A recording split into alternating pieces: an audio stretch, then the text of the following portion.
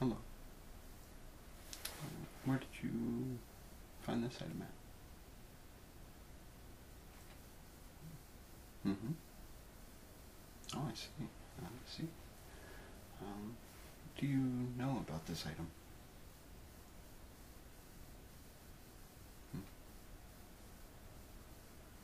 Mm-hmm. Yes, that is correct. This is a kerosene lamp. Do you mind if I tell you a little bit more information about this item? Okay, great. In the middle of the 19th century, the first drops of kerosene were extracted from coal, which put an end to whale oil's predominance. Many glass manufacturers and foundries began producing beautiful kerosene lamps for homes and businesses. The fonts were much larger and much more affordable than whale oil lamps. Thousands were produced, but it's anyone's guess to how many actual originals have survived, and that's due to the fact that this piece right here, which is called the globe, often were broken, and the remaining remnants were often discarded. Instead of buying a new globe, they just discarded the remnants and just bought a new lamp.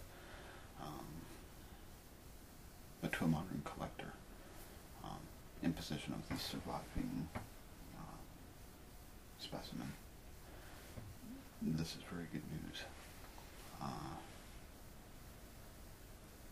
During their production, kerosene lamps were designed for bedrooms, parlors, halls, and libraries. Many different shapes and styles were made.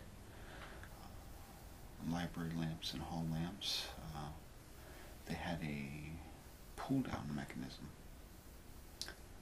referred to as a motor. It had nothing to do with a motor, but this allowed the user to adjust the height of the lamp itself.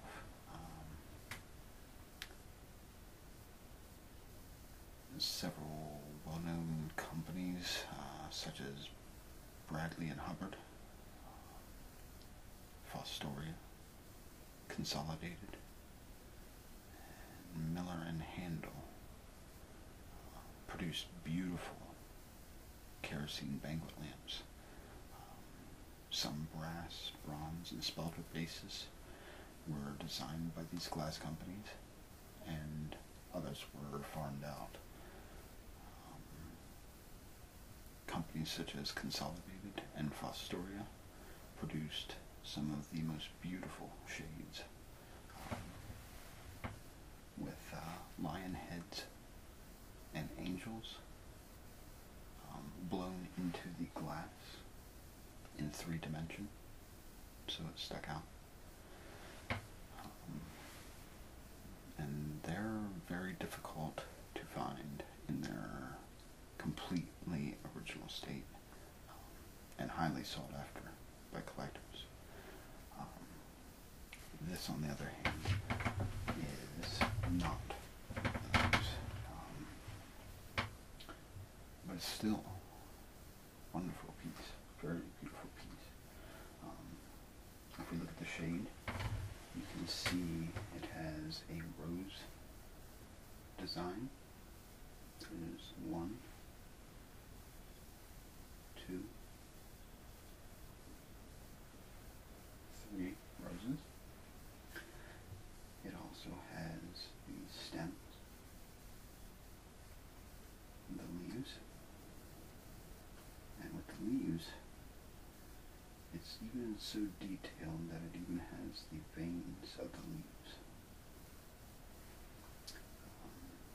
beyond the roses, we find wheat, which is also very well detailed. You can see the grains of the wheat. So, all in all, it's a very beautiful piece, very beautiful shade. If we look at the item itself, you'll notice that there are 3 parts to it. There is the shade, the globe, and the mechanism.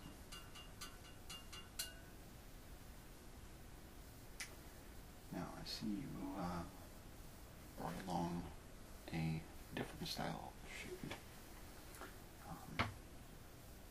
Did this shade come with this item? Oh, it did? Okay. That's great. That's very rare to find the complete to semi-complete set.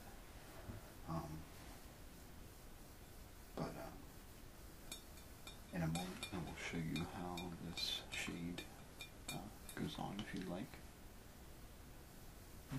Okay, great. That's great. Okay, well, do you mind if I take some of this apart to show you more? Okay. Well, to take the shade off, it's fairly simple. You just pull these gently back.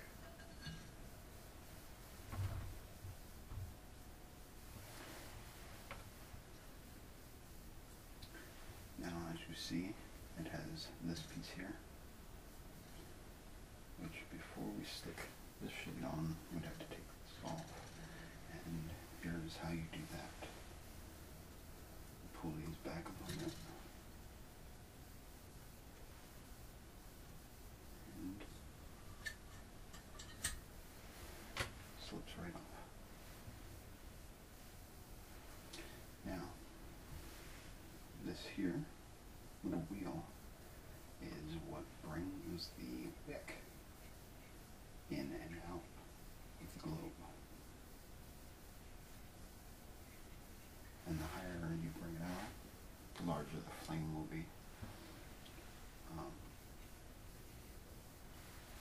Now, to fill the globe with kerosene, all you do is unscrew the mechanism from the globe,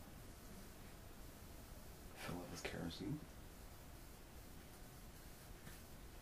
and screw the mechanism back on.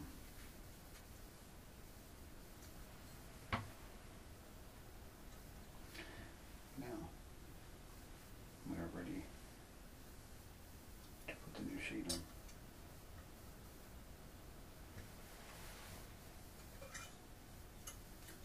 This is the tricky part.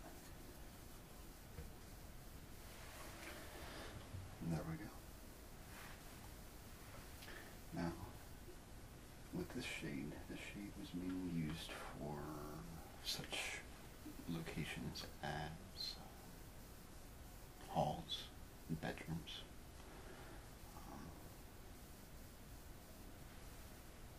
It really wasn't used much for living rooms or anything. That's where the more fancier shade comes into place.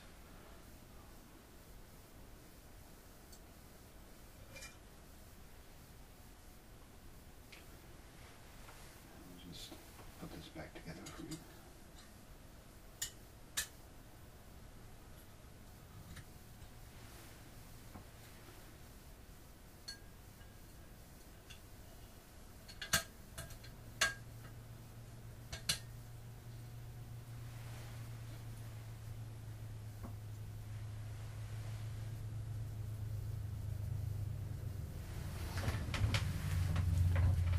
Do you have any idea of what the value of this item would be? No? Okay.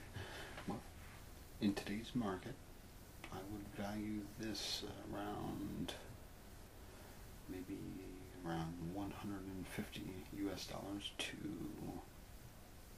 maybe 300 US dollars.